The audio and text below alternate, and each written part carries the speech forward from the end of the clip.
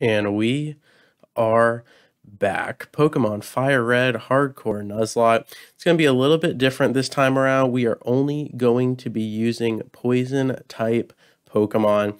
So the only starter we can pick is Bulbasaur, and that means a lot of these first encounters are going to be very limited in nature, and I think we are only going to be working with about 13 or 14 different Pokemon.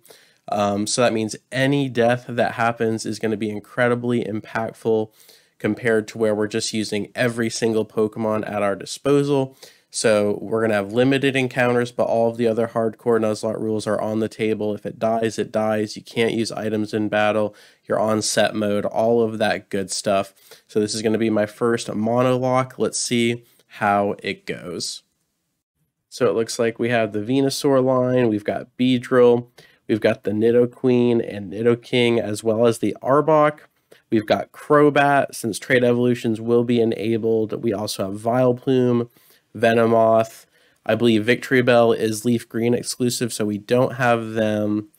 Looks like we have Tentacruel, which is really nice, potentially the Muck or Weezing. And we've got Gengar, and I do believe that is it. But both Gengar and Crobat could be huge, so having that trait evolution on is going to be awesome. So again, if you lose any of these Pokemon, you're really going to feel it. And you're going to need a very good final six team there for the Elite Four, since they're all going to be vulnerable to the same attack. So let's do it. Let's start with the Bulbasaur and see how this run goes. All right, we have selected our starter, Bulbasaur, and we have named him Light Yagami, the main character from Death Note. We're going to go with the Death Note nicknames for this run. So we have Charmander versus Bulbasaur. I don't usually showcase the starting fight, but I think it'll be very comical, which you will see later on in this run. So let's go ahead and see what happens here. Bulbasaur really pulling his weight here, bringing Charmander to the brink, and just barely defeats the Fire Lizard. Really good stuff. And now let's go get some first encounters and see what we're working with. Forget the first encounters. We're just going to take on our rival 1v2. We matched his levels at level 9 for our Bulbasaur. So let's see if we can pull this out. This Bulbasaur is going to have to pop off, as both Pokemon have super effective moves potentially. Pidgey comes down here. We get the Leech Seed, going to be healing back all of that health that we need. And Light Yagami is ready to go. We're going to move to the tackle for some damage, get a critical hit, bringing the bird to half HP with the Leech Seed on top. Beautiful stuff. Pidgey comes down with another tackle. Critical hits could be devastating here, as the Leech Seed almost finishes off Pidgey, and we fade away with one more tackle, but we're going to have to eat some more damage from the bird, and we don't get the Leech Seed heal. We do get the level up, though, and that might be everything, as our rival throws out Charmander, his starter, and now it is a 1v1. We are up in level, so a little bit more tanky, a little bit more chunky, and we get the Leech Seed down. Thankfully, Bulbasaur not missing that crucial move, and Charmander may or may not have Ember, but is not using it, so we are just siphoning off life with Leech Seed, bringing the tackles down, and the scratch thankfully does not crit, so we are still alive, and our heart is still beating, and we go for one more tackle, and we live a scratch, and everything is fine, and now we can go grab some team members in the forest. So our Viridian Forest encounter is going to be the little Weedle. Chuck the Pokeball and add him to the team. So no tragedies happen on our way to Brock. We're operating with a Beedrill and a Bulbasaur at this point in the game, our two poison types, filling out the roster. And if you have Bulbasaur against Brock, it really is just a cakewalk. It's almost impossible to lose this fight. I'm sure there is a way you could, but really the Geodude drops with one Vine Whip, and Bulbasaur backs up and just takes down the Onix with a second Vine Whip. Just a two-shot. Brock is there, then Brock is gone, and that is it. Really, this fight becomes incredibly hard if you go with the Charmander line, but if you have Squirtle or Bulbasaur, it is no problem. We didn't even have to risk Beedrill's life, so both of our Pokemon are healthy, and now we are ready for some more Poison-type encounters. Our first encounter found on Route 3 is going to be the Nidoran. I absolutely love Nidoking. His moveset is so diverse. Let's throw the Pokeball, secure it, and now we are operating on a team of 3. And then for our Mount Moon first encounter, it is going to be the Zubat. Chuck the Pokeball and secure it. For our Route 4 encounter, it is going to be the Ekans. It does not have Intimidate, so it has Shed Skin for its ability, but we will still take it. It is now time for that second rival fight. We've got 5 team members here, all leveled up to 18 to match our rival's level cap. Ryuk comes down the Nidorino, starting the party off with a double kick, getting some damage down. Pidgeotto responding with the gust, a little chip off the top. Ryuk with another double kick, getting Pidgeotto into range, but has to tank another gust here, floating around half HP with a quick attack, popping off here, but we do finish off the Pidgeotto, and now Ryuk, one of our best Pokemon, is hurting.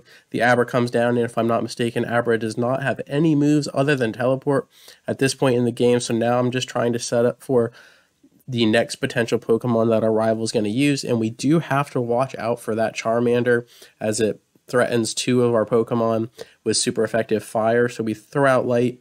Yagami right here, the Ivysaur comes down, gets two Vine Whips onto the Abra and clears it. So now we are two Pokemon down, two Pokemon to go. And the Charmander comes down. Not playing any games here. We're going to try to put this little Fire Lizard to sleep. The Sleep Powder does connect, but we had to eat an Ember to get to that spot. Will it be worth it? Can we clutch at the Leech Seed? Potentially coming down here, and Charmander in its sleep sidesteps and dodges the potentially life-saving move here, but we do get it on the next turn, and now whatever we do, we're going to be getting some health back from that Leech Seed. But he wakes up, the Ember comes down, and if this crits, we lose Ivysaur, but we hold on, get a tackle plus the Leech Seed, and now we are in danger here. We're going to have to swap around and see what happens, who is going to come out here and tank an Ember. Misa is going to be super effective, so we go into the Ekans. It's not evolved yet, but it's going to have to tank this right off. 12 HP, not too shabby. Ember, and then the Leech Seed healing back, but all we have is a Bite to do neutral damage, and the Ember does not crit. Thankfully, we would have lost Rem there, but Leech Seed healing us back, and now I believe we just finish off the Charmander with the Bite. Thankfully, we are faster, and that just leaves one Pokemon. It is the Rattata. We are potentially dead to a Hyper Fang, so we've got to watch out for that, but we're going to swap into Misa. Not the Butterfree, but the Beedrill, and we just tank a neutral quick attack, easy money there, and then the Fury Attack comes down 3 times. Tail Whip is there, potentially crit with the quick attack, could finish us off, but the Fury Attack comes down, beats Rattata to the punch, and we clear our rival. And then for our Route 24 encounter, it is going to be the little Oddish, basically just the discount Bulbasaur here with the same typing. Chuck the Pokeball and secure it.